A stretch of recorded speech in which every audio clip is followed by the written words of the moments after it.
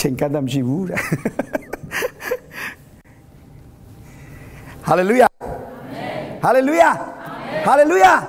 အဲ့ကလည်းကိုဒီလက်ချီပါဆရာဆက်စောပြောပါနော်ဝိညာဉ်တော်ရှိတဲ့နေရာမှာလွတ်လပ်ခြင်းရှိတယ် Where the spirit of the Lord there is liberty အဲ့တချို့တွေကလွတ်လပ်တာမဟုတ်တချို့တွေကလွတ်ထွက်ဝိညာဉ်တော်နဲ့မသွားဘူးနှုတ်ကပတ်တော်နဲ့မသွားဘူးဘာနဲ့သွားလို့သွားနေမှန်းကိုမသိတဲ့သူတွေရှိတယ်အဲ့တော့ကိုလည်းပြန်မေးဖို့လိုတယ်ငါလွတ်လပ်နေတာလားလွတ်ထွက်နေတာလားဖခင်ကကျွန်တော်တို့ကိုလွတ်မြောက်စေတော်ဖခင်ဖြစ်တယ်အဲ့ဒီလွတ်မြောက်တဲ့သူရဲ့လက္ခဏာထဲမှာဘာရှိလဲဆိုရင်ချီးမွမ်းခြင်းရှိတယ်ဣသရေလလူမျိုး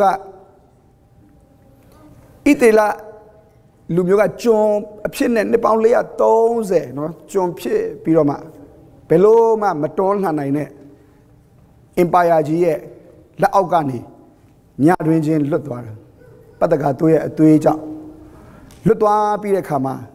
အေဒုံပင်လေရောက်တယ်သူတို့ဘေးကျက်နံကျက်အခြေအနေကနေဖျားကလှမ်းတန်းပြီးတော့မှပင်လေကိုခွဲလိုက်အဲ့ဒီပင်လေကိုခွဲလိုက်တဲ့လမ်းဒီသူတို့ရဲ့လွတ်လမ်းဖြစ်တယ်လို့သူတို့ရဲ့ရန်သူရဲ့တင်ကြိုင်လည်းဖြစ်တယ်ဖျားသခင်ကတင့်ကိုလွတ်မြောက်ခြင်းပေးတဲ့အခါမှာတင့်ရဲ့ရန်သူကိုအဲ့ဒီလွတ်မြောက်ခြင်းထဲမှာပဲချိန်မုံပလိုက်တာဖြစ်တယ်အာမင်ဒါဆိုရင်လွတ်မြောက်တော်သူဆိုတာအလိုလျောက်ပါလဲဖြစ်နေပြန်လဲဆိုရင်အောင်မြင်တော်သူလည်းဖြစ်နေပြန်တယ်အာမင်အဲ့တော့လွတ်တော်လွတ်မြောက်တယ်မအောင်မြင်သေးဘူးဆိုတာလည်းမဟုတ်သေးဘူးအဲ့တော့အဲ့ဒီလွတ်မြောက်ခြင်းနဲ့အောင်မြင်ခြင်းကိုဘာမှမလုပ်ရဘဲနဲ့ဖခင်ကယေရှုပြုလို့အောင်မြင်ခြင်းနဲ့လွတ်မြောက်ခြင်းကိုခံရတဲ့သူတွေဘာလုပ်ကြလဲလို့ကြည့်တော့ထွက်မြောက်ရ15လောက်မှာတချင်းဆိုကြတယ်အာမင်ကျမ်းစာထဲမှာပထမဆုံးတချင်းကိုအဲ့မှာတွေ့ရတာပဲမောရှေကရေးတယ်ဣသရေလတမျိုးသားလုံးကဆိုတယ်ဆိုကြပါဟဲ့လို့ပြောစရာမလိုဘူးလွတ်မြောက်ခြင်းငါတို့ဘလို့မအောင်မြင်နိုင်တော့ဘူးလို့ဒီနေ့စစ်တပ်ကြီးကြည့်ပါအောင်ဖေကငါတို့ရှေ့မှာချိန်မုံလိုက်တာဒါလောက်ကြောက်စရာကောင်းတဲ့တေတွင်းတွေကနေငါတို့တမျိုးလုံးကိုလွတ်မြောက်စေတာ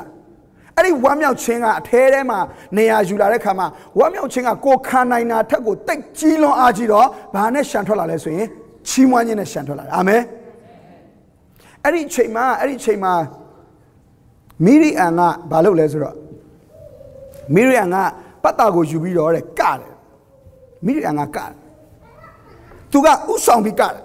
လာကြဟေးကမယ်ဆိုတော့ကတယ်တခါလေကျတော့အသင်းမှာချီးမွမ်းတယ်ဘုရားကိုချီးမွမ်းကြဘုရားကိုချီးမွမ်းခြင်းနဲ့ကခုန်ခြင်းနဲ့ဟလာဝမ်းမြောက်ဝမ်းသာချီးမွမ်းကြမယ်အတန်လွှင့်ပြီးချီးမွမ်းကြမယ်လို့ပြောတယ်ဒါတွေကလူငယ်တွေလောက်ပါကျမ်းစာမဖတ်တဲ့လူကြီးတွေအဲ့လိုပြောတယ်သူကျွန်တော်ပြောရင်စိတ်ဆိုးရင်လည်းစိတ်ဆိုးတတ်နိုင်ချီးမွမ်းခြင်းကလူငယ်အလုပ်လို့ဘယ်သူကပြောလဲချီးမွမ်းခြင်းဆိုတာလွတ်မြောက်တော်သူရဲ့အလုပ်ဖြစ်တယ်အာမင်လူငယ်ဖြစ်ပြီးမလွတ်မြောက်တဲ့သူလည်းမချီးမွမ်းနိုင်ဘူးလူကြီးဖြစ်ပြီးမလွတ်မြောက်တဲ့သူလည်းမချီးမွမ်းနိုင်ဘူးလွတ်မြောက်တဲ့သူကတော့လူငယ်ဖြစ်ဖြစ်လူကြီးဖြစ်ဖြစ်ချီးမွမ်းတယ်ဟာလေလုယာအဲ့တော့မီရိအန်ကအသက်ဘယ်လောက်လဲလို့အတိအကျတော့ကျွန်တော်လည်းမသိဘူးတေချာသိတာတော့ရှိတယ်မောရှေကအသက်80ရှိပြီအဲ့ဒီအချိန်မှာမောရှေကိုဖျားခေါ်တဲ့အချိန်မှာအသက်80ကျော်နေပြီအဲ့ဒီအေရုံပင်လယ်ကိုခွဲပြီးတဲ့အချိန်မှာအသက်80ကျော်နေပြီဒါဆိုရင်ကျွန်တော်တို့ခရစ်ကနဲ့ပြောရင်မောရှေကဘိုးတော်ကြီးဖြစ်နေပြီမောရှေကဘိုးတော်ကြီးဖြစ်ပေမဲ့မောရှေကတချီးရေးပြီးတော့ဘုရားကိုချီးမွမ်းတဲ့အချိန်မှာသူ့ရဲ့အမဒါဆိုရင်80ကျော်ပြီပေါ့ဘယ်လောက်ကြီးလဲကျွန်တော်မသိဘူးကျွန်တော်အဲ့လောက်တော့လဲအသေးစိတ်ကျွန်တော်မလေ့လာထားမိပွင့်လင်းပြောရတယ်ဒါပေမဲ့တေချာတာကတော့ तू ကအသက်80တော့မကတော့ဘူးပေါ့အဲ့ဒီအသက်80ကျော်ဘွားတော်ကြီးကဘာလုပ်လဲပတ်တိုင်ပြီးတော့မှကတာဟာလေလုယာဘာကြောင့်လဲလွတ်သွားပြီငါတို့ဘယ်တော့မှမလွတ်နိုင်ဘူးလို့ထင်တဲ့ဒီ empire ကြီးအောက်ကနေငါတို့ဖျားငါတို့ကိုလွတ်စေတယ်ဒါကြောင့်ငါမချီးမွမ်းပဲမနေနိုင်ဘူးတင်းလက်တွေလေးနေတယ်ဆိုရင်စဉ်းစားတော့ဖះကိုချီးမွမ်းဖို့ကျွန်တော်တို့လက်တွေလေးနေတယ်ဆိုရင်အဲ့ဒီအောက်ကလေဒီလက်ကနော်ဘောလုံးပွဲဆိုရင်လက်သီးလက်မောင်းတန်းနေတဲ့အချိန်မှာဖះကိုချီးမွမ်းမှဆိုအဲ့ဒီမတက်လာတာတက်ချင်တာမတက်တာသတိထားတော့ငါလွတ်နေပြီလားလွတ်လပ်နေတာလားလွတ်ထွက်နေတာလားလွတ်မြောက်နေတာလားကိုမေးကြည့်ပါတချို့ကထင်တယ်ဆာလံရောက်မှချီးမွမ်းခြင်းဆိုတာမဟုတ်ဘူးအကုတ်တို့ပြထွက်ခရဲကချီးမွမ်းခြင်းကစနေပြီ ဒါကြောင့်ကယ်တင်ခြင်းရတဲ့သူလွတ်မြောက်တဲ့သူဖခင်ရဲ့ကျေးဇူးပြုခြင်းကိုအချွေးမဲ့ခံစားရတဲ့အခါမှာငါဘာမှမလုပ်နိုင်မင်းနဲ့ကျုံဘဝနဲ့တည်ရမယ့်ဘဝတွေကနေငါလှုပ်တဲ့အရာတစ်ခုမှမပါဘဲနဲ့ငါ့ကိုဖခင်ကကျေးဇူးပြုလို့ငါလွတ်မြောက်တဲ့သူငါဘလို့မှမတိုက်နိုင်တဲ့စစ်ပွဲကိုဖခင်ကတိုက်ပေးခဲ့လို့ငါအောင်မြင်တော်သူဖြစ်တဲ့အခါမှာမချီးမွမ်းပဲမနေနိုင်ဘူးသင်ဖခင်ကိုအလောက်ကျေးဇူးတင်တတ်တဲ့နှလုံးသားမရှိဘူးဆိုရင်သင်ကယ်တင်ခြင်းရတာဟုတ်သလားမဟုတ်ဘူးလားပြန်တော့စစ်ဘာကြောင့်လဲဆိုရင်သင်ကိုဖခင်ကအကျွေးတွေကကယ်တာမဟုတ်ငရဲကကယ်တာဖြစ်တယ်ကျွန်တော်တို့ဘလို့မှမလွတ်မြောက်နိုင်တဲ့ငရဲတွေကနေကယ်တာဖြစ်တယ်ဒါကြောင့်ဒါဝိဒ်လိုလူမျိုးဖခင်ကိုတိတ်ခါမဲ့လောက်အောင်ချီးမွမ်းနေဆိုတာနားလည်ဖို့မခက်ပါဘူးဘာကြောင့်လဲဆိုရင်သူဟာငရဲကနေကယ်တင်ခြင်းခံရယုံမကဘူးဟောမြေမှုန့်တွေကနေဖခင်ရဲ့ချီးမြှောက်ခြင်းကိုလည်းခံရပြန်တဲ့အခါမှာငါ့ကိုလူတွေကြိုက်တာပြောမင်းသူမင်းမပြောတယ်မိခါလာမင်းငါ့ကိုအထင်သေးလဲသိကိစ္စမရှိဘူးဖခင်အတွက်ဆိုရင်ငါဟာဖခင်ချေနှက်ဖို့ဆိုရင်ငါဒီတဲ့သိခါတဲ့အလုပ်ကိုလုပ်ဖို့ဆိုရင်ငါဝင်မလေးဘူးအာမင်ဒါပေမဲ့ဖခင်မတော်ထဲမှာချီးမွမ်းတယ်ဆိုတော့ဘယ်တော့မှတော့သိခါမဲ့တဲ့အလုပ်ဖြစ်မသွားပါဘူးအင်မတန်လှပတဲ့အလုပ်ပဲဖြစ်နေတယ်အာမင်လွတ်မြောက်တော့သူချင်းချင်းကြည့်တဲ့အခါမှာတော့ဒါကအင်မတန်မှလှပတဲ့ဝမ်းမြောက်စရာမြင်ကွင်းတစ်ခုပါပဲဒါကြောင့်ဒီနေ့ကျွန်တော်ရဲ့အသက်တာထဲမှာတဲ့အပြင်မှာလွတ်လပ်တာဒီမှာဒီနိုင်ငံဆိုရင်ဒီမိုကရေစီနိုင်ငံလွတ်လပ်တာကောင်းပါတယ်ဒါပေမဲ့ဝိညာဉ်တော်၌လွတ်လပ်တာတာ၍ကောင်းပါတယ်အာမင်အဲ့တော့ဝိညာဉ်တော်၌လွတ်လပ်တဲ့သူကတော့ဘာပဲပြောသူများရှေ့မှာအလင်းဖြစ်တယ်စီမဲ့ကမ်းမဲ့ဗယံပဒါမဖြစ်ဘူးဝိညာဉ်တော်နဲ့လွတ်လပ်တဲ့သူကစီမဲ့ကမ်းမဲ့ဗယံပဒါမဖြစ်ဘူးသူများရှေ့မှာအလင်းဖြစ်တဲ့လွတ်မြောက်ခြင်းသူမှာရှိတယ်သူ့ကိုကြည့်တဲ့သူတိုင်းကအားကြရတယ်ဝမ်းမြောက်နေတဲ့သူကိုကြည့်ရင်ဝမ်းနဲ့နေတဲ့သူကသူဘာလို့ဝမ်းမြောက်တာလဲငါလည်းသူ့လိုဝမ်းမြောက်ချင်လိုက်တာဆိုတဲ့ပုံသက်တွေကတော့တေချာပေါက်ရှိပါတယ်ဒါကြောင့်အရင်ဆုံးကျွန်တော်ဒါလေးကိုပြောချင်တယ်အသင်းတော်လို့ပြောရင်လွတ်မြောက်တော်သူများစုယုံတဲ့နေရာဖြစ်တယ်အာမင်အသင်းတော်လို့ပြောရင်နတ်ဆိုးကိုအောင်မြင်တဲ့နေရာလူတွေစုယုံတဲ့နေရာဖြစ်တယ်အသင်းတော်လို့ပြောရင်အသက်မြင့်ရည်စီးဆင်းနေတဲ့နေရာဖြစ်တယ်အာမင်အဲ့တော့ဒီနေ့ကျွန်တော်ယေရမိ19တဲ့ကနေကျွန်တော်တို့စင်ကြင်မို့ဝင်ကားခြင်းနဲ့ယေရမိ19တော်တော်များများလည်းဖတ်ဖူးကြမှာပါเนาะဒါပေမဲ့ကျွန်တော်ဒီနေ့အကြောင်းအရာ2ခု3ခုလောက်ကိုကျွန်တော်စင်ကြင်တယ်ဖခင်ခင်ကျွန်တော်ဗာပြောရမယ်တစ်ချိန်လုံးသူများနဲ့စကားပြောနေလဲကျွန်တော်စဉ်းစားရတယ်အကြောင်းအရာ2ခု3ခုကျွန်တော်ထဲမှာကျွန်တော်ရွေးချယ်ပြီးတော့မှဖခင်ဗာပြောမလဲလို့ကျွန်တော်စဉ်းစားနေတဲ့အခါမှာဖခင်ဒီအဝဲပြောဖို့ကျွန်တော်နှိုးဆော်တယ်အဲ့တော့ယေရမိ19မှာဗာပြောလဲဆိုတော့သူကဘယ်သူကိုပြောလဲဆိုရင်ယူဒအမျိုးကြီးအပြစ်တီးဆိုပြီးတော့မှယူဒအမျိုးကိုပြောတယ်ယူဒအမျိုးဆိုတာတနည်းပြောရရင်ဣသရေလလူမျိုးဖခင်ရဲ့လူမျိုးတော်ထဲမှာမှယူဒဆိုတဲ့နာမည်ကချီးမွမ်းခြင်းလို့အဓိပ္ပာယ်ရတယ် praise ချီးမွမ်းခြင်းလို့အဓိပ္ပာယ်ရတယ်ဒါကြောင့်ဒီမှာဖခင်ကိုချီးမွမ်းတဲ့သူတွေလည်းဖခင်ကိုလွတ်မြောက်ခြင်းနဲ့ချီးမွမ်းနေတဲ့ဆိုတဲ့သူတွေလည်းသတိထားဖို့တော့ကျွန်တော်ဒီနေရာမှာပြောချင်တယ်ဘာကြောင့်လဲဆိုရင်ယူဒအမျိုးကြီးအပြစ်တီးဆိုတော့ချီးမွမ်းခြင်းလုပ်နေတဲ့အမျိုးမှာလည်းဖျားရှိမှဖျားမနစ်တတ်တဲ့ဒုစရိုက်တွေရှိနေတတ်တယ်ဆိုတာတော့မမေ့ပါနဲ့နော်ငါချီးမွမ်းခြင်းမှာပါဝင်နေပြီငါချီးမွမ်းတတ်နေပြီသူတို့ကမချီးမွမ်းတတ်သေးဘူးငါတော့ချီးမွမ်းတတ်နေပြီဆိုတိုင်းတော့ဖျားကိုကျင့်နေစေတဲ့သူတော့အခုဒီမှာယူရမျိုးအပြစ်တီတန်ကညစ်စိန်ချွန်းနဲ့သူတို့ရဲ့နှလုံးပြားနဲ့ရစ်ပလင်ဥကြုံနိုင်တော့အခရာတည်၍မှတ်သားလျက်ရှိ၏လို့ဖျားကပြောတယ်အဲ့တော့အငယ်9ကနေစပြီးကျွန်တော်ပြောချင်တယ်ထာဝရဖျားမိန်တော်မူသည်ကားပြောကြည့်ပါအောင်ဗါလဲစကားပြောတဲ့အခါမှာသူ့ရဲ့နာမတော်ကိုအမျိုးမျိုးသူကမတူညီတဲ့ပုံစံနဲ့မိတ်ဆက်လေးရှိတယ်ဗျာဒိတ်ကျမ်းမှာအသင်းတော်9ပါးကိုမိတ်ဆက်တဲ့အခါကျရင်ခရစ်တော်ကသူ့ရဲ့နာမကိုမတူညီတဲ့ aspect ကနေမိတ်ဆက်လေးရှိတယ်ဘာကြောင့်လဲဆိုရင်အဲ့ဒီအသင်းတော်တွေမှာလိုအပ်ချက်နဲ့ဆိုင်တဲ့သူ့ရဲ့ဖြစ်အင်ကိုဖခင်ကဖော်ပြပြီးမိတ်ဆက်လေးရှိတာကိုတွေ့ရပါလိမ့်မယ်သင်ဗျာဒိတ်ကျမ်းကိုဖတ်လို့ရှိရင်သင်တို့တပားနဲ့တပားသူမိတ်ဆက်တာမတူဘူးဘာကြောင့်လဲ तू သိကြတဲ့နားလည်မှုကိုရစေခြင်းနဲ့ငါဘာကိုဆိုလိုခြင်းလဲဆိုတော့ဘုရားသိစေခြင်းနဲ့အဲ့တော့ဒီမှာထာဝရဘုရားမိန့်တော်မူသည်ကားလို့ဘုရားပြောတယ်အဲ့တော့နိုင်ငံတနိုင်ငံမှာဖြစ်ဖြစ်နေရာတနေရာမှာပဲဖြစ်ဖြစ်အရက်မှုသမားတယောက်လမ်းဘေးမှာမူးလဲနေတဲ့သူတယောက်ရဲ့စကားကိုဘယ်သူမှအလေးနဲ့ထားမှာမဟုတ်ဘူးတေးကြီးမှလည်းမမူးနေတာမူးနေတဲ့လူကဟလာမင်းကငါချစ်တယ်ပြောလဲမှန်ရင်မှန်မှာပေါ့ငါကမဲဝင်ရွေးမှာလို့ပြောတယ်။ तू ကဟလာတကယ်လဲတမရလောင်းဝင်ရွေးမယ်ပဲထားပါတော့ तू လမ်းမေးမှာမူးပြီးတော့မှလဲနေတာကိုငါတမရလောင်းဝင်ရွေးမယ်ပြောပြီး तू ယုံမလဲ။ သူ့ရဲ့အခြေအနေကငမူးသမားဖြစ်နေတာ။ဒါပေမဲ့ ဂုံတရေရှိလူကြီးမင်းတယောက်စကားပြောလာပြီဆိုရင်နော်ဒါကနည်းနည်းလေးအလေးနဲ့ထားစရာရှိလာတယ်ဂုံတရေရှိယုံမကဘူးအာနာရှိတဲ့အာနာပိုင်လူကြီးဖြစ်လာပြီဆိုရင်နော်ပို့ပြီးတော့မှဒီစကားဟာအရေးကြီးလာတယ်ဆိုကြပါစို့ဒီနေရာမှာရက်ကွက်ရှိမယ်ရက်ကွက်မှာအာနာပိုင်ဘယ်သူလဲအဲ့ဒီအာနာပိုင်ကစာနဲ့ပေနဲ့ဟလားပုံဘယ်သူအရဆိုပြီးတော့မှရေးလိုက်ပြီဆိုရင်သူ့ရဲ့စကားဟာအလေးနဲ့ထားရမယ်ဆိုတဲ့စကားမှကျွန်တော်တို့သိလာတယ်ဘာကြောင့်လဲဆိုသူဟာဒီနေမြေအာနာပိုင်ဖြစ်တယ်ဆိုတော့ဒီမြို့ရဲ့ city ရဲ့ governor ကစာရေးပြီဆိုရင်ဒီမြို့မှာရှိတဲ့သူတွေကအလေးနဲ့ထားဖို့လိုလာတယ်ဒါမှကဒီ state ရဲ့ governor ကဟလားဒီ state ရဲ့ governor ကစာရေးပြီဒီ state ထဲမှာရှိတဲ့လူတွေအားလုံးကိုစာရေးပြီဆိုရင်အဲ့ဒီအရာကိုလည်းဒီ state ထဲမှာနေထိုင်တော်သူများကအရေးထားဖို့လိုတယ်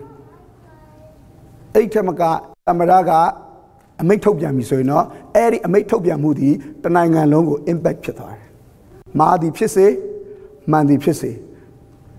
မနစ်ကပဲအဲ့ဒီအမိန့်ထွက်လာတယ်အကုန်လုံးတနိုင်ငံလုံး impact ဖြစ်သွားတယ်အသင်းတော်တွေ impact ဖြစ်သွားတယ်။ဘာကြောင့်လဲသမ္မတအမိန့်ထုတ်လိုက်ကြိုက်မကြိုက်ထုတ်တယ်ကွာ။အဲ့တော့ Supreme Court ကနေအဲ့ဒီစီရင်ချက်ကျသွားတဲ့အခါမှာတနိုင်ငံလုံးမှာပြောင်းဆန်အောင်ဟလာလှုပ်ရှားမှုတွေဖြစ်ကုန်တယ်။ဘာကြောင့်လဲသမ္မတအတည်ပြုလိုက်လို့ဖြစ်တယ်။အဲ့တော့ပြောတဲ့သူဟာဘလို့လူလဲဘလို့ပုံကိုမျိုးလဲဆိုတာကိုသိရင်သူပြောတဲ့စကားရဲ့ခိုင်ခန့်မှုကျွန်တော်သိနိုင်တယ်အခုဘုရားဘယ်လိုပြောလဲထာဝရဘုရားမိန့်တော်မူသည်ကအဓိပ္ပာယ်ကငါထာဝရဘုရားဖြစ်တယ်ငါပြောတဲ့စကားထာဝရတည်လိမ့်မယ်ထာဝရမပြောင်းလဲဘူးမင်းယုံမယုံဒီစကားဒီစကားပဲမင်းလက်ခံလက်မခံဒီစကားဒီစကားပဲဘုရားစကားဆိုတာကျွန်တော်တို့ယုံလို့ဖြစ်လာတာမဟုတ်ဘူးယုံဖို့ဖြစ်နေတာဖြစ်တယ်ဘုရားစကားဆိုတာကျွန်တော်တို့ယုံလို့ဖြစ်တည်လာတာမဟုတ်ဘူးကျွန်တော်တို့ယုံဖို့ဖြစ်နေတာဖြစ်တယ်သူပြောရင်ပြောတဲ့အတိုင်းကျွန်တော်တို့ယုံမယုံဖြစ်လိမ့်မယ်ဒီကဘာကြီးပြတ်မယ်လို့ဘုရားပြောရင်တင်းယုံမယုံပြတ်မှာပဲ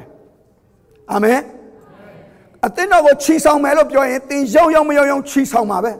ဘာကြောင့်လဲအဲ့ဒါထာဝရဘုရားရဲ့စကားပဲယုံဖို့ကကျွန်တော်တို့အလုပ်ဖြစ်တယ်သူ့စကားအတိုင်းတည်အောင်လုပ်ဖို့ကဖရားအလုပ်ဖြစ်တယ်။ယုံရင်တော့ယုံခြင်းရဲ့အကျိုးကိုခံစားရမယ်။မယုံရင်တော့အဲ့ဒီအကျိုးကိုဆုံးရှုံးရမှာဖြစ်တယ်။အဲ့တော့ထာဝရဘုရားမိန့်တော်မူသည်ကဒီနေ့ယုံကြည်သူတိုင်းအဲ့ဒါကိုစဉ်းစားဖို့လိုတယ်။ဖရားပြောတယ်လို့ကျွန်တော်တို့တွင်ကြားရဲ့တန်းနဲ့ဘာကြောင့်နားမထောင်လဲဆိုတာကိုယ့်အကိုပြန်မေးပါ။နားမထောင်ရင်ဖရားဘက်ကတော့ဘာမှမရှုံးဘူး။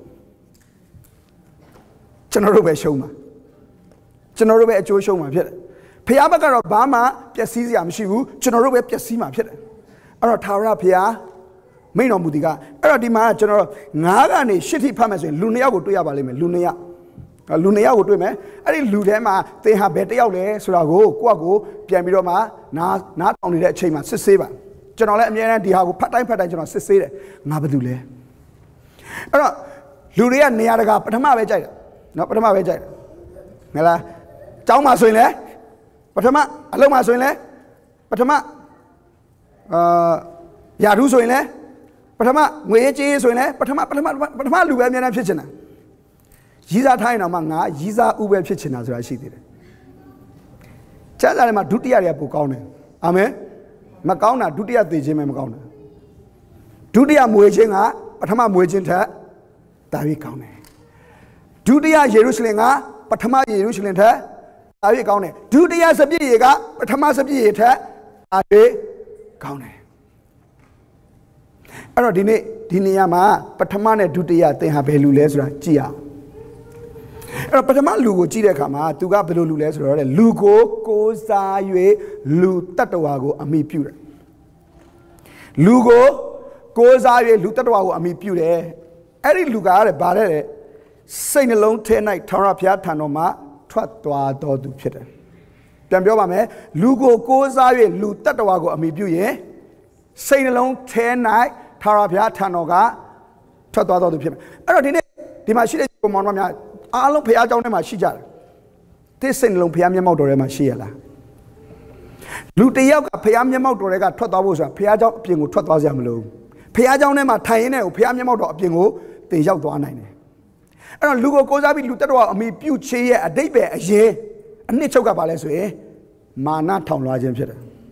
ဖះဘာပြောငါကိုးစားခြင်းနဲ့လူငါကိုးစားမယ်ဖះကပြောငါ့ကိုကိုးစားပါငါ့ကိုယုံပါငါ့ကိုစိတ်ချပါငါစကားကိုနားထောင်ပါလို့ဘလောက်ပြောဖះကမကိုးစားနဲ့ဆိုလဲလူကိုကိုးစားဆိုကိုယ့်သဘောနဲ့ကိုယ်အသက်ရှင်နေတဲ့သဘောပေါ့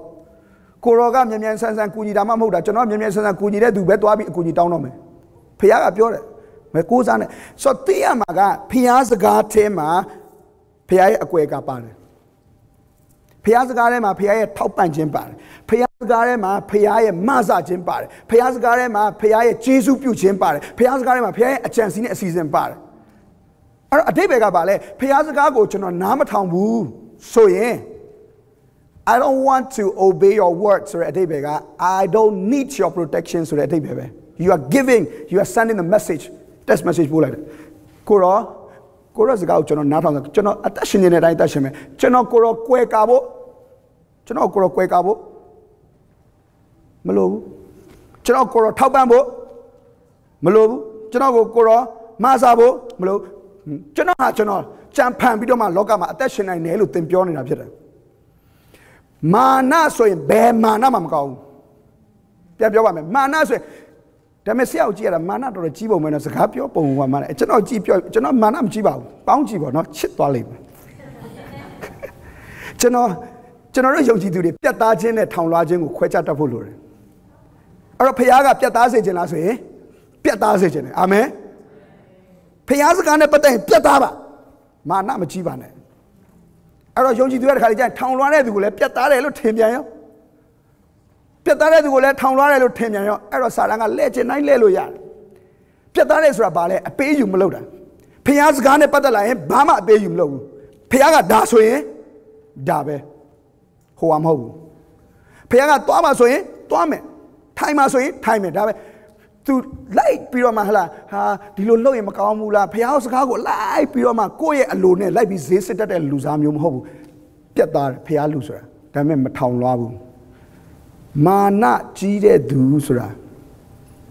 မာနရဲ့သဘောရှိတော်သူဖြစ်တယ်ပြန်ပြောပါမယ်မာနကြီးတော်သူဆိုတာမာနရဲ့သဘောရှိတော်သူဖြစ်တယ်ကျွန်တော်စကားတွေပြောကြတယ်ဝိညာဉ်မာနတတ်တယ်ဝိညာဉ်သဘောဆိုတာမာနမရှိဘူးဝိညာဉ်လူဖြစ်ရင်မာနမရှိဘူးမာနဆိုတာမာနရဲ့သဘောဖြစ်တယ်လူမျိုးကြောင့်ပဲမာနတက်တက်ပညာကြောင့်ပဲမာနတက်တက်ပိုင်ဆိုင်မှုကြောင့်ပဲမာနတက်တက်ဟလာအစွမ်းတတ္တိကြောင့်ပဲမာနတက်တက်ဘာကြောင့်ပဲတက်တက်အဲ့ဒါမာနစီရပဲလားမာနစီရပဲလားငါလို့ပြောပြီးတော့မှဖခင်ကသူ့ကိုမြေပေါ်ကိုချလိုက်ရတယ်အတိတ်ကရိုးရိုးလေးပဲမာနနဲ့အသက်ရှင်ရင်ဖခင်မျက်မှောက်တော်ထဲမှာနေလို့မရဘူးပြောပါမယ်မာနနဲ့အသက်ရှင်ရင်ဖခင်မျက်မှောက်တော်ထဲမှာနေလို့မရတဲ့ဖခင်เจ้าထဲမှာထိုင်လို့ရကောင်းရမယ်ချီးမွမ်းကိုးကွယ်ခြင်းလှုပ်လို့ရကောင်းရမယ်အဲ့ချီးမွမ်းခြင်းကိုးကွယ်ခြင်းလှုပ်နေတိုင်းဖခင်မျက်မှောက်တော်ခံစားနေရတယ်မထင်နဲ့မာနနဲ့ဖခင်မျက်မှောက်တော်ထဲမှာနေလို့မရဘူးဖခင်အပြတ်ပြောပြီးသားအဲ့လူကိုကိုးစားရလူတတ္တဝါကိုအမိပြုတယ်ဆိုရင်စိတ်နှလုံးထဲကနေဘယ်ကနေထွက်သွားလဲဆိုရင်သာရဖျားထံတော်ကနေထွက်သွားတယ်အဲ့ဒီလူဟာတဲ့ကျိန်အပ်တော်သူဖြစ်တယ်ဘာဖြစ်တော်သူကျွန်တော်တို့အဲ့လိုတော့မဖြစ်ချင်လာဘူးထင်တယ်ကျွန်တော်ကမင်္ဂလာပဲလိုချင်တာလေကောင်းကြီးလို့ပြောရင်အာမင်ကျိန်ထူကြတဲ့သဘောရှိတယ်လေကျိန်အပ်တော်သူဘယ်သူမှမဖြစ်ချင်ဘူးဒါပေမဲ့မာနကြတော့ကြီးကြတာပဲဒါဆိုရင်ကျိန်အပ်တော်သူလို့ပြောတဲ့အဓိပ္ပာယ်ကဘာလဲဖျားကအဲ့ဒီလိုလူကိုမကျင်မနှက်နဲ့ကျိန်ပတ်လိုက်သလားဆိုတော့မဟုတ်ပါဘူးဖခင်ကအဲ့လိုကျွန်တော်တို့ကိုကျိန်နဲ့ဖခင်မဟုတ်ဘူးသိစေချင်တယ်ဖခင်ကကျွန်တော်တို့ကိုမင်္ဂလာစကားပဲပြောချင်တဲ့ဖခင်ဖြစ်တယ်အာမင်သူ့သားသမီးကိုကျိန်ဆဲတဲ့ဖခင်ဆိုတာဖခင်ကောင်းမှမဟုတ်တာအဲ့ဖခင်ကပြောတယ်မင်းတို့မြေကြီးပေါ်ကဖခင်တွေကအစိုးဖြစ်လျက်ပဲမိမိသားတွေကိုဗာလဲကောင်းသောအရာကိုပေးတယ်ငါတာ၍ပေးမယ်ကောင်းမြတ်သောအဖဖြစ်တယ်အဲ့ကောင်းမြတ်သောအဖကသူ့သားသမီးကိုကျိန်မလားဒါပေမဲ့ကျမ်းစာကဘာလို့ကျိန်အပ်တော်သူလို့ပြောတာလဲရိုးရိုးလေးပါပဲဖခင်ရဲ့မျက်မှောက်တော်ထဲမှာမင်္ဂလာရှိတယ်မျက်မှောက်တော်အပြင်မှာအမင်္ဂလာပဲရှိတယ်ပြန်ပြောပါမယ်မျက်မှောက်တော်အထဲမှာမင်္ဂလာရှိတယ်မျက်မှောက်တော်အပြင်မှာအမင်္ဂလာပဲရှိတယ်ဖခင်ကတင့်ကိုဒုက္ခပေးစရာမလိုဘူးဒုက္ခကဖခင်မျက်မှောက်တော်အပြင်မှာ already ရှိပြီးသားပဲပေါင်းစုံကရှိပြီးသားကျွန်တော်တို့ယုံကြည်တဲ့ခါလေးကျရင်စကားပြောရင်နည်းနည်းလေးတတိထားဖို့လိုတယ်ဆွတ်ပြီးပြောတယ်ဘယ်သူတွေကစလိုက်လဲမသိဘူးတယောက်ယောက်က accident ဖြစ်ပြီဆိုဖျားရိုက်ပြီတဲ့ကိုဖြစ်တော့ပါဇက်လေးပိတ်ကားမောင်းတဲ့လူတနေ့မဟုတ်တနေ့တော့ accident ဖြစ်နိုင်ပါတယ်ကိုမတိုက်ရင်သူများလာတိုက်ရင်လည်းတိုက်မှာပေါ့ တချို့တွေကားမောက်တာဘာမှဖျားရိုက်တာမဟုတ်စွတ်မောင်းလို့ရိုက်တိုက်တာမဟုတ်လားဟာရဲဖမ်းတယ်ဘာဖြစ်လို့ရဲဖမ်းလဲဖျားရိုက်လို့မဟုတ်ပါဘူးရဲဖမ်းတာသူစီကံဖောက်လို့ပါအဲ့တော့ဖျားကသူ့သားသမီးတွေကိုကားတိုက်ကားမှောက်အောင်လှုပ်ပြီးတော့မှဆုံးမသလားကျွန်တော်တော့မထင်ဘူးဖျားအဲ့လိုဖျားမဟုတ်ဘူးယောဂနဲ့ဆုံးမတဲ့ဖျားလားမဟုတ်ပါဘူးဒါပေမဲ့ဘာကြောင့်ဖြစ်လဲမျက်မှောက်တော်အပြင်ကိုထွက်သွားတယ်မျက်မှောက်တော်ထဲမှာလုံခြုံခြင်းရှိတယ်မျက်မှောက်တော်အပြင်မှာအန္တရာယ်ပဲရှိတယ်ဖျားတာကိုသိစေခြင်းတယ်ဒီနေ့တင်မျက်မှောက်တော်ထဲမှာမနေဘူးဆိုရင်တင့်အတွက်အန္တရာယ်ဘောင်းစုံဝိုင်းနေတယ်ဆိုတာသဘောပေါက်ပါဘယ်လောက်မြင့်တဲ့နည်းပညာတွေပဲဖြစ်ဖြစ်တင့်ကိုမကာကွယ်နိုင်ဘူးအမေရိကန်နိုင်ငံမှာနေလဲတင်မလုံခြုံဘူးအမေရိကန်နိုင်ငံဆိုတာကမ္ဘာပေါ်မှာ security အမြင့်ဆုံးနိုင်ငံဖြစ်တယ် security အမြင့်ဆုံးလှုပ်ထားရတဲ့နိုင်ငံဖြစ်တယ်ဒီနိုင်ငံလောက် security ကျက်တာကျွန်တော်ခါမတွေ့ဘူးဟာလေစိတ်သွားရင်လဲဟိုချွတ်ရပြန်ပြီဒီကချွတ်ရပြန်နောက်ဆိုဘာတွေချွတ်ခိုင်းအောင်လဲမသိဘူးအဲ့ဒါကြောင့်ကျွန်တော်လေရင်ကိုမစီချင်ဘူးအဲ့ဒီတန်းစီရတဲ့အလုပ်ကတော်တော်ရှိတယ်ဘာဖြစ်လို့လုံခြုံရေးတွေတင်းကျပ်ရတာလဲမလုံခြုံလို့ပေါ့ရှင်းနေတာပဲကမ္ဘာပေါ်မှာလုံခြုံရေးအတင်းကျပ်ရဆုံးနေရာသည်ဘာကိုပြလဲမလုံခြုံခြင်းကိုပြတယ်ဖခင်ရဲ့မျက်မှောက်တော်ထဲမှာနေတော်သူသည်လုံခြုံတော်သူဖြစ်တယ်စာလံ61ကပြောပြီးသားအမြင့်ဆုံးသောဖခင်ရဲ့ကိုယ်ကာယဌာနတော်မှာနေတော်သူသည်အနန္တတကုရှိအရိတ်ကိုခိုးရမယ်နေ့ချိန်တိုင်းပြည့်တဲ့ညချိန်မှာလဲတဲ့ကာလနာကိုလည်းကြောက်เสียမလိုဘူးတဲ့လုံခြုံတယ်အဲ့မျက်မှောက်တော်အပြင်မှာနေရင်တော့တင်အမြင့်ဆုံးသောဤပညာနဲ့လုံခြုံမှုစနစ်တွေထားတဲ့နေရာမှာနေရင်လည်းတင်မလုံခြုံဘူးဘာကြောင့်လဲမျက်မှောက်တော်အပြင်မှာအန္တရာယ်ပဲရှိတယ်ကျွန်တော်သမီးကကျွန်တော်အမိမဟင်းချက်နေတဲ့အချိန်မှာနော်ဟင်းချက်နေတဲ့အချိန်မှာ तू ကလာတယ်မေမေတဲ့မိမိလဲကူမယ်တဲ့ तू က2နှစ်ကျော်3နှစ်ပဲရှိသေးတာစကားပြောတတ်ခါကြတယ် तू ကစိတ်ဝင်စားတယ် तू အမေထမင်းဟင်းချက်နေတာအဲ့နဲ့ကျွန်တော်အမိမပြောတယ်သမီးအဲ့အိုတော့မကင်နဲ့ပူရဲဆို तू ကအဲ့လိုပူတယ်လို့ပြောမှပဲစိတ်ဝင်စားတယ်မိကင်လို့မရဘူးလားတဲ့မရဘူးသမီးအဲ့နဲ့နည်းနည်းကင်ကြည့်မယ်လေဈေးအဲ့နဲ့ तू မျက်နှာမကောင်းအဲ့နဲ့ तू ပြန်ထွက်သွားကြောက်နဲ့ကျွန်တော်အမိမအိမ်ရှိရောက်တဲ့ချိန်မှာအตาလေးလစ်ထွက်သွားပြီးတော့အဲ့ဒီအိုသွားကင်ပြီးတော့ဆိုငိုလဲငိုသွားကြည့်လိုက်တော့ဘာဖြစ်ပူတယ်ဆိုငိုအဲ့ဒါကျွန်တော်တို့လှုပ်တာလားကျွန်တော်တို့ဆုံးမလို့ तू ပူသွားတာလားမဟုတ်ဘူးလေစကားနားမထောင်လို့ပူတာသူ့ကိုကျွန်တော်တို့ကမပူစေခြင်းလို့အဲ့ဒီနေရာကိုသွားမကင်နဲ့လို့ပြောတာဒါပေမဲ့ तू ကစကားနားမထောင်မဲနဲ့ကျွန်တော်တို့သူ့ကိုမြင်နေရတဲ့နေရာကနေလစ်ထွက်သွားပြီးတော့မှ तू သွားကင်လိုက်တဲ့အခါမှာ तू ပူသွားတယ်အဲ့ဒါကျွန်တော်တို့လှုပ်တာမဟုတ်ဘူး तू ရွေးချယ်တာဖြစ်တယ်တခါလဲအဲ့လိုပဲကျွန်တော်ကသူ့ကိုလမ်းကူးဖို့လက်ကလေးကင်ထားတဲ့အချိန်မှာ तू ကကျွန်တော်လက်ကိုအတင်းဖြုတ်ကလေးတွေလှုပ်တတ်တယ်လေလက်ကိုအတင်းဖြုတ်တာသူတို့ကင်ထားရင်မကြိုက်ဘူးအတင်းဖြုတ်တာအဲ့ဒါနဲ့ကျွန်တော်သူ့လက်ကိုအတင်းဆွဲယူတာတမီနောက်ဘယ်တော့မှမလို့ကျွန်တော်အရာစိတ်ဆိုးသွားတယ်သူ့ဘာလို့စိတ်ဆိုးလဲဆိုရင်အဲ့ဒီ तू လက်ဖြုတ်သွားပြီးဖြစ်လာမဲ့အကျိုးရလက်ကိုဆိုးကျိုးကိုကျွန်တော်သိတယ်လမ်းကိုကားတယ်ဒီလိုသွားနေတာ तू ကဘာမှတွက်ချက်တတ်တာမဟုတ်ဘူးအဲ့တော့ကူးသွားရင်ကားတိုက်ရင်ကျိုးပဲ့သွားရုံကတေးနိုင်တယ်အဲ့ကြံကျွန်တော်ရင်ကျိုးပြီပေါ့အဲ့တော့ကျွန်တော်လက်ကလွတ်သွားတာနဲ့ तू ဟာအချိန်မရွေးကားတိုက်ပြီးဒုက္ခရောက်တယ်အဲ့နဲ့ तू ကိုကျွန်တော်ပြောရတယ်သမီးနောက်ဘယ်တော့မှပလက်ကိုမလွတ်နဲ့ကားတိုက်ရင်တေးတတ်တယ်ဒီငငယ်လေးတို့ဒီလောက်ကျန်းတဲ့စကားပြောဖို့မကောင်းဆိုတော့ကျွန်တော်သိတယ်ဒါပေမဲ့အဲ့ဒီလောက်မှမချင်းချောက်ထားရင်လည်းမရဘာကြောင့်လဲတကယ်သိနိုင်တာဟုတ်ဆိုတော့ तू ကျွန်တော်ကနေဖြုတ်ပြီးတော့ထွက်သွားလို့ကားတိုက်တာကကျွန်တော်လှုပ်တာမဟုတ်ဘူးကျွန်တော်လက်ကိုလှုပ်ပြီးတော့မှ तू သွားကျင်တဲ့နေရာကိုသွားရင်အဲ့တိုင်းပဲဖြစ်မှာပဲဒီနေ့ဖခင်ရဲ့မျက်မှောက်တော်ထဲမှာနေတဲ့သူသာမင်္ဂလာရဲ့အကျိုးကိုခံစားရတော်သူဖြစ်တယ်အာမင်တင်မျက်မှောက်တော်ထဲမှာမနေကိုရော့စကားကိုအဲ့မျက်မှောက်တော်ထဲမှာမနေတဲ့ဆိုတာဘာလဲငါလှုပ်ချင်တာလှုပ်မယ်နေချင်လို့နေမယ်ဖခင်စကားတွေဘာလာမပြောနဲ့ကျမ်းစာတွေဘာလာမပြောနဲ့ဝိညာဉ်တော်တွေဘာလာမပြောနဲ့ငါနေချင်တာနေမယ်ငါကယ်တင်ခြင်းရပြီးပြီတော်ပြီဆိုတဲ့လူမျိုးဟာမျက်မှောက်တော်အပြင်မှာနေတော်သူဖြစ်တယ် I don't need your word anymore thank you for your salvation but I don't need your word anymore it's boring ဟလာဒီနေ့လူငယ်တွေတရားလူတွေ it's boring boring ကသိနိုင်တယ်ဆိုတာမသိဘူးအဲ့တော့မျက်မှောက်တော်အပြင်ကိုရောက်သွားတာနဲ့အပြင်မှာစာတန်ကဒူးနံပြီးစောင့်နေမျက်မှောက်တော်အပြင်ရောက်တာနဲ့ဟိုကောင်ကတီးတော့တာပဲဖျားရိုက်တယ်ပြီးတော့မှဖျားရိုက်တယ်ဖျားမလုပ်ဘူး သူများကိုလည်းမပြောနဲ့တင့်ကိုလည်းဖခင်ကအဲ့ဒီလိုမလုပ်ဘူးဖခင်ကဆုံးမရင်သူ့စကားတော်နဲ့ဆုံးမတယ်ဒါပေမဲ့မှတ်ထားပါဖခင်ကအခွင့်တော်ပေးတတ်တယ်ဘာကြောင့်လဲတင်ဒုက္ခထဲမှာဟလားတင်ဒုက္ခထဲမှာသွားတဲ့အခါမှာဖခင်စကားကိုနားမထောင်လို့ဒီစကားဒီຢာတွေကိုကြုံနေရတာကို तू ကလိုက်ကာနေမယ်ဆိုရင် तू ကလူမိုက်အားပေးလို့ဖြစ်နေမှာပေါ့အစိတ်ပင်ကြီးလောက်လို့ဖြစ်နေမှာပေါ့ငါသားမင်းအဲ့ဒီလိုငါမျက်မှောက်တော်တဲ့ထွက်သွားရင်ဒီလိုကြုံရနိုင်တယ်ဆိုတာကိုသိဖို့တော့ဖခင်ကအဲ့ဒီကိစ္စတွေကိုအခွင့်မပေးချင်လဲပေးရတယ်အဲ့တော့ဒီနေ့ကိုမေးကြည့်ပါသင်ဟာလူကိုကိုးစားတော့တနည်းပြောရင်ငါလှုပ်ချင်တယ်လို့ငါနေချင်တယ်လို့ငါအထင်ကြီးချင်တဲ့သူကိုကြီးမယ်ငါကိုးစားတဲ့သူကိုကိုးစားမယ်ငါအမိပြုချင်တဲ့သူကိုအမိပြုမယ်ကျွန်တော်အခုဒီဟာလေးကိုထောက်ထားတယ်ဒီဟာလေးကမစိုးတော်ခိုင်းတယ်ကျွန်တော် mic stand ဆိုကျွန်တော်အဲ့လိုကိုင်မှာမဟုတ်ဘူးဘာကြောင့်ဆို mic stand တိတိလေးလေးဒီနိုင်ရဆိုကျွန်တော်မှီရဲတယ်ဘာကြောင့်လဲအဲ့ဒီနိုင်ရကိုမှီရင်ကျွန်တော်မလဲဘူးဆိုတာကျွန်တော်စိတ်ချလို့ဖြစ်တယ်သင်တစုံတစ်ခုကိုမှီနေတယ်ဆိုတာအဲ့ဒီမှီရတဲ့အရာသင်စိတ်ချလို့ရတဲ့အရာလို့သင်ယုံလို့ဖြစ်တယ်သင်ဖျားကလွယ်ပြီးတခြားအရာကိုအမိပြုနေပြီဆိုကြတဲ့ကဖျားထက်အဲ့ဒီအရာကိုစိတ်ချလို့ဖြစ်တယ်ဒါဆိုရင်သင်ဖျားမျက်မှောက်တော်အပြင်မှာပဲရှိတယ်ဖျားကိုစိတ်ချတဲ့သူရဲ့လက္ခဏာပါလဲဖျားကိုပဲအမိပြုတယ်ဖျားကိုအမိပြုတဲ့သူရဲ့လက္ခဏာပါရှိလဲဖျားစကားမှဖျားစကားပဲလာမပြောနဲ့တခြားစကားလောကကအမေရိကန်တမန်ကလာပြောလဲဘျူးမဆိုင်ဘူးဖျားစကားပဲတန်ရလာပါဗျဖျားစကားကိုနားထောင်တဲ့အခါမှာသင်မဲတဲ့ချင်းတွေနဲ့ကြာမယ်ရတဲ့ကိစ္စမရှိဘူးဖျားစကားကိုနားထောင်မယ်ဖျားစကားနားထောင်ပြီးချင်းတွေနဲ့ဆင်းသွားတယ်ရှာရမေရှေဘင်းကဖျားစကားကိုနားထောင်ပြီးတော့မိတွေနဲ့ဆင်းသွားတယ်ဖျားစကားနဲ့ရှင်လိုက်ဘာကိုမှအထင်မကြီးဘူးဖျားစကားနဲ့ရှင်လိုက်ဘာကိုမှစိတ်မချဘူးဒါပေမဲ့အဲ့ဒီလိုပြောင်းပြန်အသက်ရှင်တဲ့သူကြတော့ဖျားစကားကလွဲပြီးကျန်တာအားလုံးစိတ်ချတယ်ဒီနေ့ယုံကြည်သူတွေအဲ့လိုဖြစ်နေတယ်ဖျားစကားကလွဲပြီးဘာဖြစ်လဲကျန်တာအားလုံးစိတ်ချတယ်ငွေဆိုလဲသူတို့စိတ်ချတယ်အလုပ်ဆိုလဲသူတို့စိတ်ချတယ်အင်အားဆိုလဲစိတ်ချတယ်အရေးချင်းဆိုလဲစိတ်ချတယ်ဖျားစကားပဲစိတ်မချတာအလုပ်ဆိုစူးစမ်းလာမမင်းနဲ့ပတ်စံဆိုစူးစမ်းရှာလာမမင်းနဲ့ဟလာပညာဆိုစူးစမ်းတင်လာမမင်းနဲ့နှုတ်ကပတ်တော်ဆိုတလုံးမှမသိဘူးဒါပါကိုပြလဲဖျားစကားကိုစိတ်မချဘူးဆိုတာကိုပြတယ်ဒီနေ့ကိုမေးကြည့်ပါသင်ဖျားစကားကိုအမှန်တကယ်စိတ်ချရလား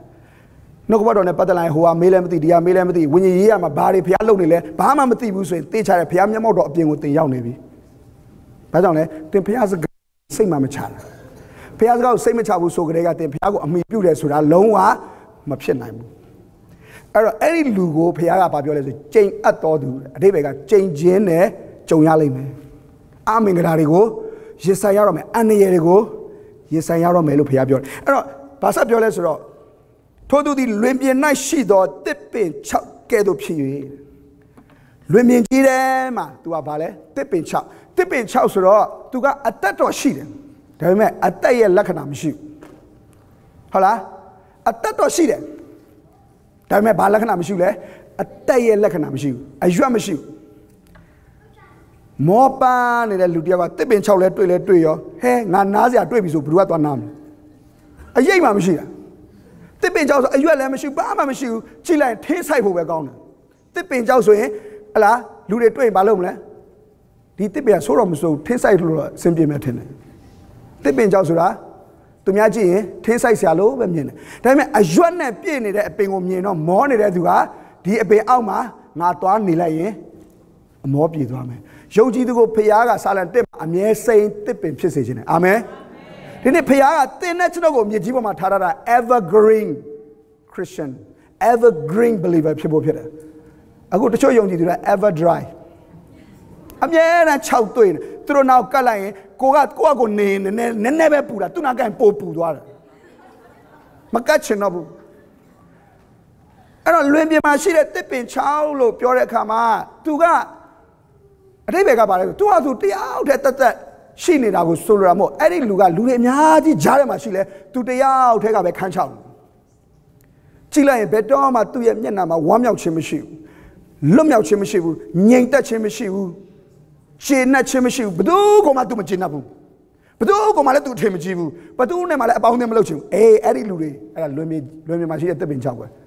ဲဘေးနားမှာလူတွေပတ်လက်ဝိုင်းလဲ तू ကအထီးကျန်နေတဲ့လူဖြစ်တယ်ပတ်စံသာရှိတာအထီးကျန်တယ်ငြိမ်သက်ခြင်းမရှိပတ်စံသာရှိတာဝမ်းမြောက်ခြင်းမရှိလွင်ပြင်မှာရှိတဲ့တစ်ပင်ချောက်မကြခင်မှာထင်းဖြစ်လိမ့်မယ်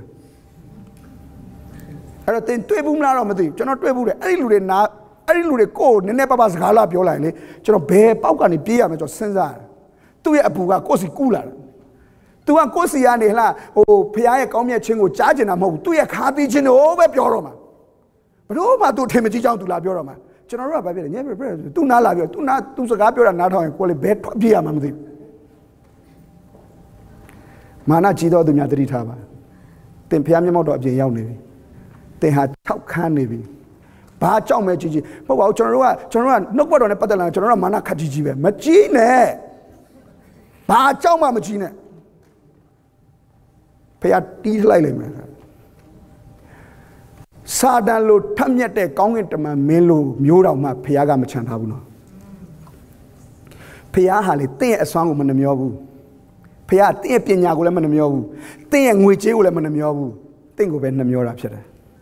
အဲ့ဒါကိုသဘောပေါက်ပါဖျားအတွက်တင့်ရဲ့အစွမ်းတွေတင့်ရဲ့ပညာတွေကအရေးမကြီးဘူးတင်ကအရေးကြီးတာဖြစ်တယ်အဲ့တော့ကိုယ့်အစွမ်းတွေကိုယ့်ပညာတွေကိုယ့်ရဲ့ပိုင်ဆိုင်မှုတွေနဲ့မဝါကြွားပါနဲ့ဖျားကအချိန်မရွေးရုပ်သိမ်းလို့ရတယ်အဲ့တော့လွင်ပြင်၌ရှိတဲ့တစ်ပင်6ဖြစ်ပြီးတော့ပါလေဘာဖြစ်လဲကောင်းကျိုးရောက်ကြောင်းကိုမသိဘူးတဲ့ကောင်းကျိုးမရောက်ဘူးလို့ပြောတာမဟုတ်ဘူးနော်ရောက်တယ်ရောက်ကြောင်းသူမသိဘူးအခုဒီမှာဖျားကိုချီးမွမ်းကြဝမ်းမြောက်သူများတော့ပျော်လိုက်တာဖျားမျက်မှောက်တော်ထဲမှာဖျားငါ့ကိုကျေးဇူးပြုတယ်လို့စင်ကြင်တိုင်းဖျားကိုချီးမွမ်းချင်ရင်ပဲအဲ့ဒီလွန်ဘေးနားနေပိုကိုပူအဲ့လောက်လည်းလှုပ်ရှားမလို့ပါသူများကဝမ်းမြောက်နေတာ तू ကအဲ့ဒီဝမ်းမြောက်ခြင်းရောက်နေတဲ့နေရာမှာကို तू ဝမ်းမမြောက်နိုင်ဘူးသူများဝမ်းမြောက်နေတယ် तू ဝမ်းမမြောက်နိုင်ဘူးသူများလွတ်မြောက်နေတယ် तू မလွတ်မြောက်နိုင်ဘူးအဲ့ဒီလွတ်မြောက်တဲ့လူတွေကိုကြည့်ပြီးတော့ကိုတခါတည်း तू ကအဘိဇ္ဇာတွေပွားနေစိတ်တွေညစ်နေစိတ်ညစ်နေရင်လည်းဘုရားเจ้าမလာနဲ့လေမဟုတ်ဘူးလားသူများကြည့်ပြီးစိတ်ညစ်ရတဲ့နောက်တော့ကောင်းကျိုးရောက်ကြောင်းကိုမသိဘလောက်ဝမ်းနည်းစရာကောင်းလဲသူများတွေဝမ်းမြောက်ခြင်းခံစားနေရတဲ့အချိန်မှာကိုကဝမ်းမမြောက်နိုင်တာအဲ့ဒါကိုလည်းမှားနေမှမသိလောက်အောင်မာနကြီးနေပြီတော်တော်အခြေအနေဆိုးနေပြီငါသူတို့လွတ်မြောက်ပြီးတော့ငါဘာလို့မလွတ်မြောက်လဲဒါဆိုရင်သူအခြေအနေကောင်းတယ်နောင်တရဖို့လမ်းစာပွင့်နေပြီအခုကတချို့တွေကမဟုတ်ဘူးသူများဝမ်းမြောက်နေလဲ तू ကဝမ်းမမြောက်နိုင်တဲ့ပြအဲ့ဝမ်းမြောက်တဲ့သူတွေကိုအပြစ်မြင်နေသေးတယ်ကောင်းကျိုးရောက်ကြောင်းကိုမသိဘူးသူတို့ဝမ်းမြောက်နေတာဘုရားစီကလာတဲ့ကောင်းကျိုးဆိုတာ तू မသိဘူးသူတို့လွတ်မြောက်နေတာဘုရားစီကရောက်လာတဲ့ကောင်းကျိုးဆိုတာ तू မသိဘူးမသိတော့အဲ့ဒီကောင်းကျိုးကို तू ကမလိုချင်ဘူးပြီးတဲ့ပို့ဆိုတဲ့အဖြစ်အပျက်ကဆက်ရောက်လာတယ်အဘယ်သူမျှမနေတော့စားသွားပြီစားမြေဆိုတာမှတ်ထားပါလူလည်းနေလို့မရဘူးအပင်လည်းစိုက်လို့မရဘူးတချို့လူတွေနှစ်ပေါင်းများစွာနှုတ်ကပတ်တော်မျိုးစေ့ဘလောက်ကျဲဘာကြောင့်အပင်မပေါက်လဲဒီကျမ်းပိုက်ဖတ်မှကျွန်တော်သဘောပေါက်တယ်စားမြေဖြစ်နေတယ်ဘာကြောင့်လဲစားဆိုတဲ့သဘောကမြုံသွားစေတယ်မျိုးစေ့ကြလိုက်အဲ့ဒီအတက်ကိုမြုံသွားစေတယ်မျိုးစေ့အပင်မပေါက်တော့ဝမ်းနည်းစရာကောင်းတယ်ဒီလူတွေရဲ့ဘဝတော်တော်ကိုမျောလင့်ချက်မရှိတဲ့ဘဝမျိုးဖြစ်နေတယ်ကျွန်တော်အဲ့ဒါကိုဘုရားကျွန်တော်ကိုနားလည်စေတဲ့အခါမှာကျွန်တော်ကိုတော့ဒီလူတွေအတွက်မျောလင့်ချက်မရှိတော့ဘူးလားဒီလူတွေအတွက်နီးလမ်းမရှိတော့ဒီလူတွေပြောင်းလဲဖို့အခွင့်အရေးကောမရှိတော့ဘူးလားဘုရားပြောတယ်ရှိတယ်ဘယ်လိုလဲမြေလှန်ပြည့်ရအာမင်ဘာလို့ပြည့်ရအဲ့တော့စားမြေဖြစ်တဲ့လူရဲ့နှလုံးသားဆိုရင်ဘုရားဘာလုပ်မလဲမြေလှန်ပြစ်မယ်စားတတ်ကုန်တဲ့အထိဘုရားမြေလှန်ပြစ်မယ်မျိုးစေ့ကိုအပင်မပေါက်အောင်စီးတားတဲ့အရာတွေကုန်သွားတဲ့အထိဘုရားမြေလှန်ပြစ်နေတယ်တချို့တွေကျွန်တော်လာတတ်သိခံတာကျွန်တော်ကြုံမှုတယ်ဆရာတဲ့ကျွန်တော်တို့ကအယမာနကြီးတာပတ်စံတအားရှာနိုင်တော့မာနကြီးတာတရက်တော့တဲ့ကျွန်တော်တို့ဒုက္ခအကြီးအကျယ်ရောက်တာရှိသမျှပတ်စံအကုန်ကုန်တာတားလေးကင်ဆာဖြစ်တယ်ဘုရားမလုပ်ဘူးနော်ကျွန်တော်ပြောပြီးပြီကင်ဆာဖြစ်တယ်ဘုရားမလုပ်ကင်ဆာဘုရားစီကမလာဘူးစာတန်စီကပဲလာတယ်အဲ့ဒါကိုနားလည်းမလွဲစေချင်ဘူးအဲ့ဒီလိုကင်ဆာဖြစ်တဲ့နောက်မှဖြည်းဖြည်းရှာကုမယ်ငါတို့တောက်ဘယ်လောက်ပဲဖြည်းဖြည်းငါတို့ကုမယ်ငါတို့ရှာနိုင်တယ်အဲ့ဒီအထိမာနကမကြိုးသေးဘူးပတ်စံရှိတာဟုတ်အဲ့ပတ်စံတွေတစားပြီးတစားကုန်သွားတဲ့အချိန်မှာလူတွေကတကယ်ပတ်စံဆရှိတဲ့အချိန်မှာကိုကသူ့ကိုဘုရားရဲ့လူတွေကိုလှုပ်ပြီးတော့မှအေဝံဂေလိကိုကြားစေနေပြီဘုရားကိုအားကိုးပါဘုရားခင်တတ်နိုင်တယ်ဘုရားခင်မဆမယ်ရတယ်ကိစ္စမရှိအကုန်လုံးကိုပြန်ပြီးတော့မှပြန်ခိုင်းတယ်မလာခိုင်းတဖြည်းဖြည်းနဲ့ပတ်စံကကုံလာတယ်နောက်ဆုံးတော့အိမ်ငှားဖို့တော့ပတ်စံမရှိတော့တဲ့ဘဝရောက်သွားတဲ့အချိန်ကြတော့မှအေဝံဂေလိစကားကိုနားထောင်တယ်ဘာလို့ခံလိုက်ရလဲညီလန်ခံလိုက်ရတယ်ဖခင်တင့်ကိုတိတ်ချစ်တယ်နော်အာမင်တင့်ကိုအဆုံးရှုံးမခံနိုင်တဲ့အတွက်သင်နဲ့သူနဲ့ကြားထဲကရှိနေတဲ့အရာအားလုံးကိုဖြတ်လိုက်ဖို့ဖခင်လုံးဝမနှမျောဘူးမိတ်ဆွေမထင်နဲ့ဖခင်လုံးဝမနှမျောဘူးဖခင်သည်ချစ်သနာလုံးအားကြီးသောကြောင့်နဲ့အပြစ်ရှိသည်ဟုယုံလွယ်တဲ့ဖခင်ဖြစ်တယ်ဖ Pia jealous pit. Tene tu jarema back canile, Eric candidate Yago, Piocha people Pia, Pedoma, Manamio Bajan to Pina now. Tu Julide Yat Nasa, tu Pina, Sana Kodora Yata, Nasa Pia, Pina, Amen. Dajan, tu Tesigo Piano Labo, Tene Tune Jarega, Chart Yari, Along Pia, Piocha people, Womalebus Ramese, Mameban. A swan down thing, a Piazzi Mayala, a swan at Tolo Lolime. Pedro Piazzi Bajan Yola, not plant the loud Juambidon, not Palomea. This year a song of Payama you like, no. Tuzanali, Pedro and Napan Juamare, tell me Piaga, Pia Panzensili, I think Pedro Chalan Pia, now who are you to blow? See, I went at Jammer and near Yodway, Ludi Arlo Jammers, I see I went balloon. Say good that bit of Delmasilam go to Passam Lurian. Hola, so I love you before, I love Shirley, I don't wear before. Pay alone, there a swan will pay a Jupisamlo, I swan it, told me on Pialone. Amen. Pedruga, I gave him young Nari in a period, lead him a shin again, ye shoot me, Yamam Hobu. That's on Sala, Joba would do Tonga Kunetema. Babioles, Panzeno to Abono di Kurago, Tini Chow, Lurain logo, Sitarum with Piali. Nga, Ayakataya, Jimiga, Nga, Mehuari, Shoshin, Dima, Nga, Kore, Zagane, Kore, Atane, Kore, Hala, Ajabi, Kore, Lu Api, Kore, Mayaro Mula. Eddie, a low shown in the case of Alum of Pia Jubilee. Dima, Kainabi, Dima, Jimiga, Dima. They adding way now, well, like Pia adding way, Jubilee. Be it to bed like Highland. Tu ne tene jarema shini de bagomaso, tu got Piasi people, Manamiobusura would naleva. But on a thing with Namiolo Pele. Amen. Thing would take Miora Piaga, thing was social Macana, tene to ne jarega, chartarea, along to a Piasi, long women. And I'm a mebane.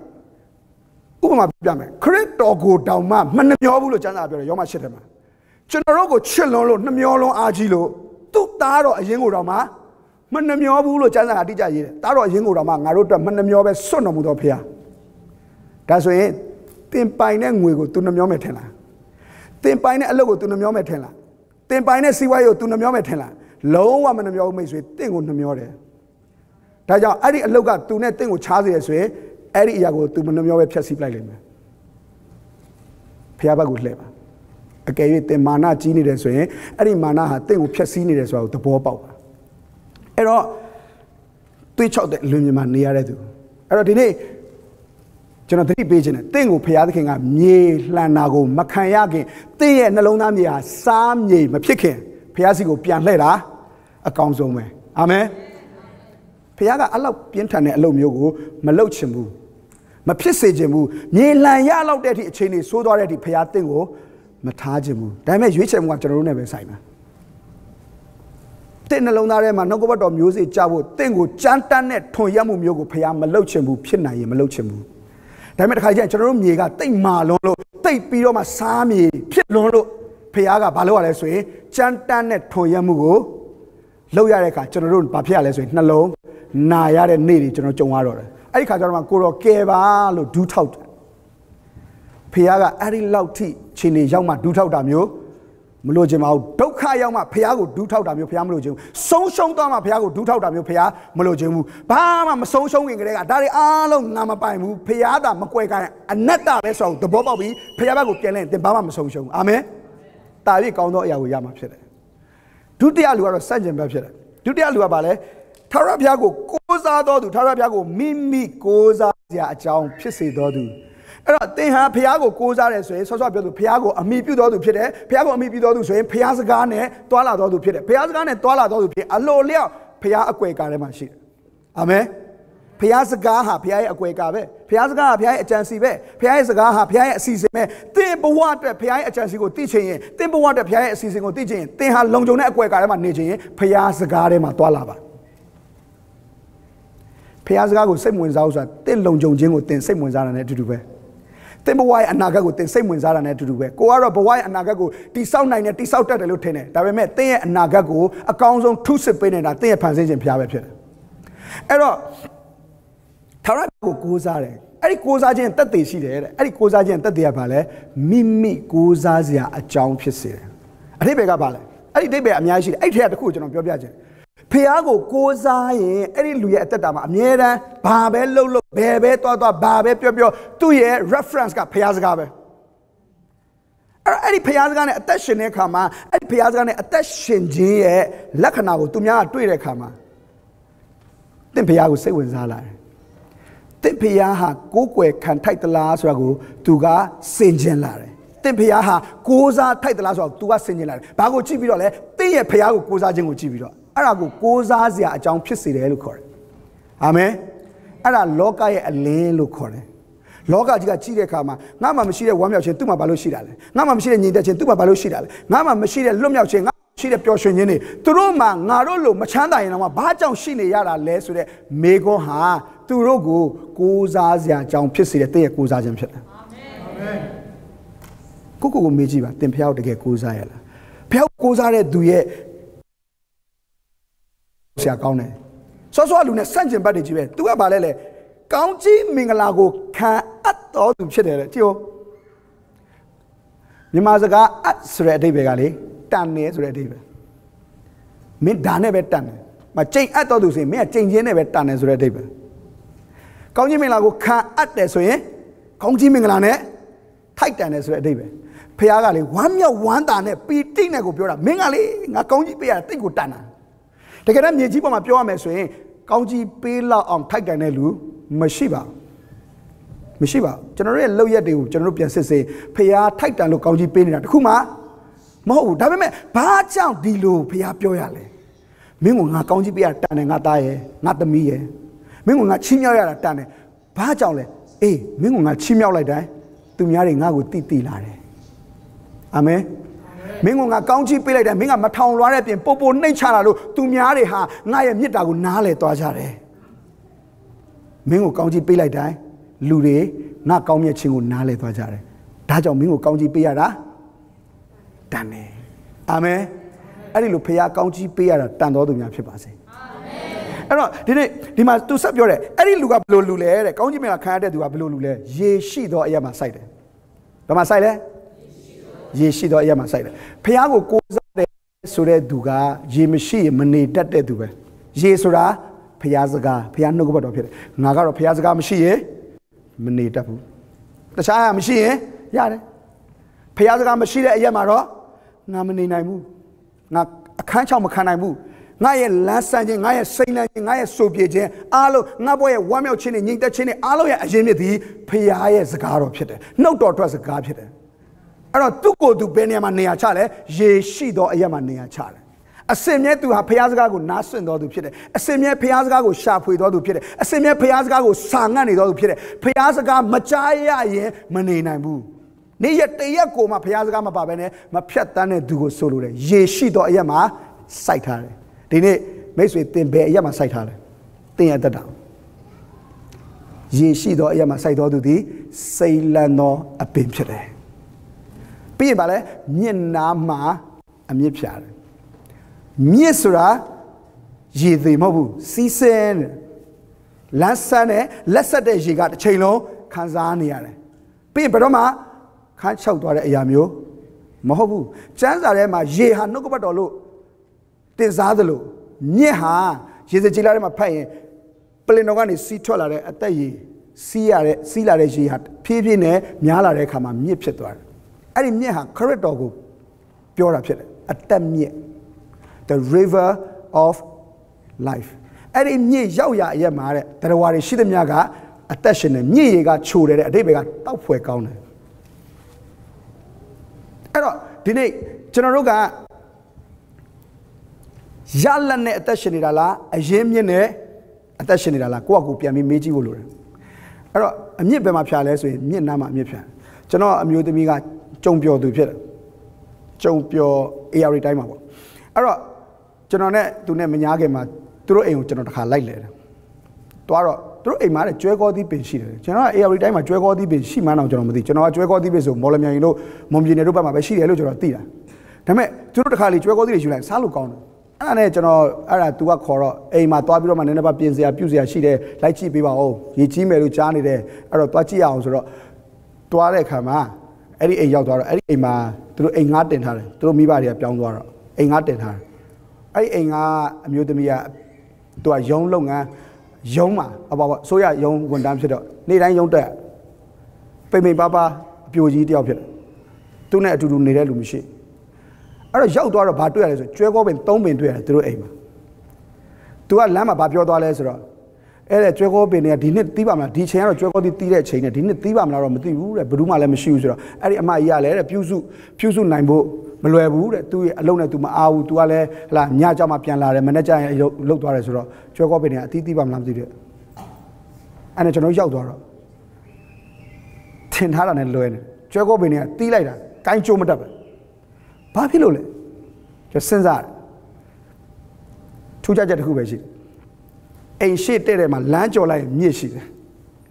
အဲ့ဒီသမီးကရေလည်းမလောင်းနိုင်ဘူးအဲ့ဒီအပင်ကိုပြုတ်လည်းမပြုတ်စုနိုင်ဘူးဒါပေမဲ့အဲ့ဒီအပင်တွေကအသီးတီးမြဲပဲအရွက်စိမ့်မြဲပဲဒါတကယ်လက်တွေ့နော်ကျွန်တော်သွားခဲ့အဲ့ဒီအရာကိုမြင်တဲ့အခါမှာကျွန်တော်ဒီကျမ်းပိုက်ကိုသတိရတယ်မြင့်နားမှာ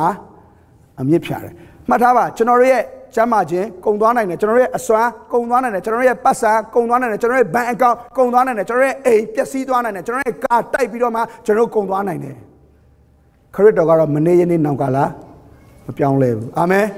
်မဆာနိုင်တဲ့အစွမ်းလည်းမပြောင်းလဲဘူးကျွန်တော်တို့ကိုကျေးဇူးပြုနိုင်တဲ့အစွမ်းလည်းမပြောင်းလဲဘူးကျွန်တော်တို့ကိုချစ်တဲ့မေတ္တာလည်းမပြောင်းလဲဘူးကျွန်တော်တို့ကိုကွယ်ကာနိုင်တဲ့တကိုယ်လည်းမပြောင်းလဲဘူးအရင်အမြင့်နဲ့ချိတ်ဆက်ထားတဲ့အခါမှာဘယ်တော့မှမကုန်တဲ့မဆာခြင်းကိုသင်ခံစားမှာဖြစ်တယ်အဲ့တော့အဲ့ဒီအပင်ကလေအတီးတီးနေတာကိုကြည့်တဲ့အခါမှာကျွန်တော်ဒီဟာကိုနားလည်သွားတယ်ဘာကြောင့်လဲဒီအပင်ကရေမရှိလဲရေလောင်းစရာမလိုပဲနဲ့မြစ်ကအရေနဲ့ပဲသူကတစ်ချိန်လုံးသူကစိန်လန်းနေတယ်တစ်ချိန်လုံးအတီးတီးနေနိုင်တယ်ဒီနေ့ကျွန်တော်တို့ကကုံနိုင်တဲ့အရာပေါ်မှာအမိပြုပြီးအသက်ရှင်နေတယ်ဆိုရင်အဲ့ဒီအရာကုံသွားတာနဲ့တင်းရဲ့ညီသက်ချင်းတွေဝမ်းမြောက်ခြင်းတွေအားလုံးကုံသွားလိမ့်မယ်ကျွန်တော်တို့အခုနေတဲ့ဂျိုကုန်းမှာနေတဲ့အိမ်ကကျွန်တော်တို့ပထမဆုံးအိမ်အောင်ကြကစားငားထားတာအဲ့ဒီငားထားတဲ့အိမ်မှာကျွန်တော်တို့ကရေကိုအချိန်နဲ့ပဲယူရတယ်အချိန်နဲ့ယူတဲ့အချိန်မှာကျွန်တော်တို့ကအဲ့ဒါကိုရေကိုကန်ထဲမှာထည့်ထားတယ်အဲ့ဒီရေကုံသွားကြော30မရှိတော့အဲ့တော့အဲ့ဒီရေကဟလာနည်းနည်းညစ်ပတ်သွားရင်အဲ့ဒါဒုက္ခရောက်သွားအဲ့ဒီတနေ့လုံးကျေးဇူးတော်ကြောင့်အဲ့ဒီအိမ်ကိုဘုရားကကျွန်တော်တို့ကိုဝယ်နိုင်တဲ့အခွင့်ပေးတဲ့အခါမှာအဲ့ဒီအိမ်ကိုဝယ်ပြီးတာနဲ့ကျွန်တော်ချက်ချင်းလုပ်တဲ့အလုပ်ကဘာလဲဆိုရင်အဝီစီတွင်တူးတယ်ဟိုးအနက်စီမှာရေအရင်မြစ်ကိုတခါတည်းကျွန်တော်ကပိုက်နဲ့ဆက်ပြီးတော့မှအချိန်မရွေးကျွန်တော်တို့မလုပ်နိုင်လဲဆိုတော့ရေစုပ်လို့ရတယ